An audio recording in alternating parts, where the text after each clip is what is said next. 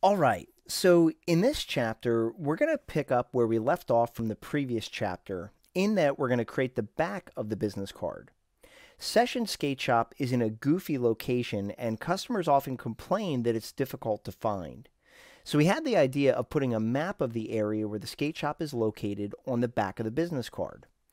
Now, typically for the back of a card like this, I'd put it on a second artboard in the same document as the front. However, for the sake of this course, we'll do it as a separate file. Now, one quick note before we get started is that I'm going to show you a bunch of stuff in this video, so it could run a bit long. I apologize because I typically try to keep them shorter, but there's just so much to show you, so bear with me through this one, okay? I'm going to start in the Start Workspace, and I'm going to click the Create New button. We're going to click on the Print category, so we are going to start with a print product, and I'm going to come over here and switch to inches.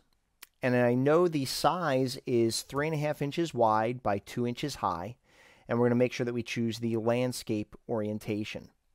This product does bleed. We already know that from doing the front. So I'm going to increase the value of the bleed to 1/8 of an inch. Make sure that we click the Keep All Settings the Same button, and then I'll click the Create button. Now I'm going to fit this to my window by pressing Command or Control 0, and I'm going to start by grabbing the Ellipse tool. And what I'm going to do is I'm going to hold down Shift as I start to drag. And with the mouse still held down, you can also hold down the space bar to reposition this. And I'm going to move this at about this location here. That looks pretty good, I think. Maybe move it up a little bit. And I'm going to come over to the stroke panel and change the weight to 5 points. That looks pretty good.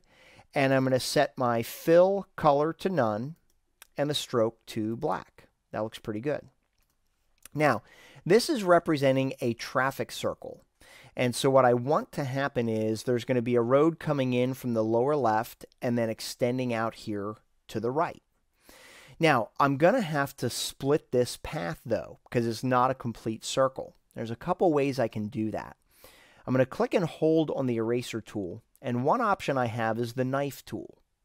Now, the job of the knife tool is to cut a path where I drag through it. So you'll notice with this tool, if I drag through this circle and I let go, if I switch to my selection tool, you'll see that the end result of that operation is that I'm ending up with 2 closed paths. Not what I want in this case. So I'm going to undo twice to go back to my circle. And let's try the scissors tool. Now, the scissors tool works a little bit different, because all I need to do is click on a path and it's going to cut the path at that location. So I'm going to click once in the lower left corner here, and you'll see that it adds an anchor point there. And then I'm also going to click right here on this right anchor point to cut the path at that location. And you may not see it right away, but you'll notice if you switch to your selection tool and you pull this out, you'll see that I cut the path at that location. So I'm going to go ahead and delete that piece because I don't need it anymore. And now I'm going to grab my line tool. Now remember, there's a street that's going to be coming off like this. And so what I'm going to do is, using the line tool, I'm going to click right here and drag down and to the left in a diagonal pattern. Now as you draw these streets, feel free to extend it way past the bleed. I want to make sure that it goes all the way to the bleed, and we're going to fix that extension later on in another video. Now I'm going to move over here, and I'm going to click here and drag to the right, this time holding down my Shift key to create a perfectly straight line that is, horizontal. Now, the next thing I want to do is I want to connect those straight lines to the curve. I can do this in a couple of different ways. The first way I'm going to show you is using the join command. I'm going to do that right here. And using my direct selection tool, I'm just going to click and drag across the 2 endpoints to select both of those anchor points.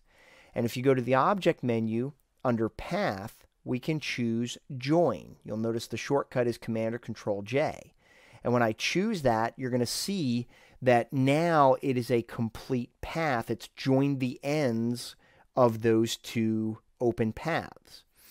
Now, if I move down to the lower left, I'm going to deselect everything, because another way that I can do this is using the join tool. Now that's typically going to be found under the shaper tool here. If you click and hold, I'm going to grab the join tool. Now where the join command is really efficient, but what it does is it creates a straight line between the two endpoints. The join tool creates a more natural connection between the two open paths. So the way this tool works is I'm literally just going to kind of scrub across these two endpoints like so. And when I let go, you're going to see that it automatically joined those two open paths, and it did it in a very natural way. So that looks pretty good. I have one more diagonal line to draw. I'm going to go ahead and grab my diagonal line, and I'm going to come up here into the upper right corner, and I'm going to click and drag to draw a diagonal like so. And we'll go maybe about there. I think that looks pretty good like so. Okay, so that's all the diagonals I need to draw. Now while I have the line tool, let's draw some straight lines. So what I'm going to do is I'm going to come down here, and I'm going to go past that street here, and I'm just going to drag across to create another straight line like so. That looks pretty good. Then I want a straight line coming from the top here straight down to the bottom. That looks pretty good. And then I want another one that is going to come from this street right here. It dead ends at this street, and I'll just extend it down here past the edge. That looks good. And we'll do one more. This time I'm going to use the pen tool. And what I'll do is I'm going to click once over here.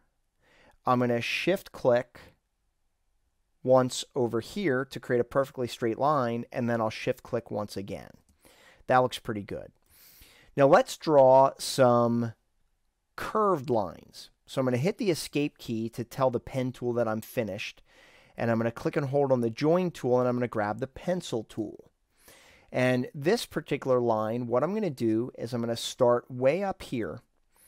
And the pencil tool basically just follows your hand as you draw. Now, I'm going to double click on this tool real quickly, and you can adjust the fidelity by dragging this slider. And so I'm going to leave it right about here, which is more on the smooth end. And that's going to smooth the path as I draw it. So I'm going to go ahead and click and drag, and I'm going to just kind of drag a curve down here like so. And remember, I'm using my mouse, so it may not be perfect.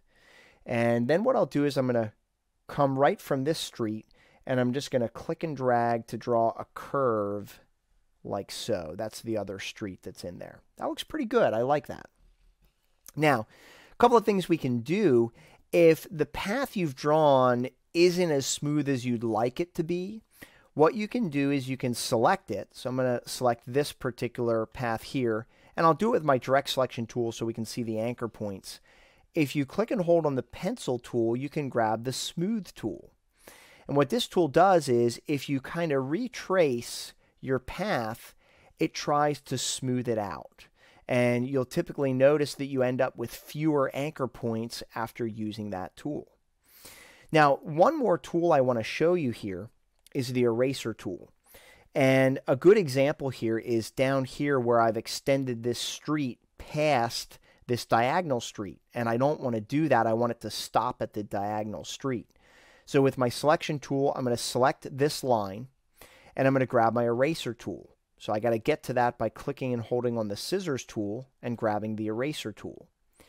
Now the eraser tool, if you hover over your artboard, you can make the eraser bigger or smaller using the left and right bracket keys on your keyboard. Those are the keys to the right of the letter P. And the reason I selected that line first is so that only that line will be affected. And using the eraser tool, I'm just going to kind of erase the end of this, and I'll stop when I'm like halfway through the diagonal stroke. And when I let go, you'll notice that it terminated that line right there at that point. If you didn't select a line first and you drag through it, you're going to obliterate everything in its path, which is not what we want to do. So I'm going to go ahead and undo that. Awesome. We are off to a great start here. Now that we have the streets created, we'll move on to formatting them in an upcoming video.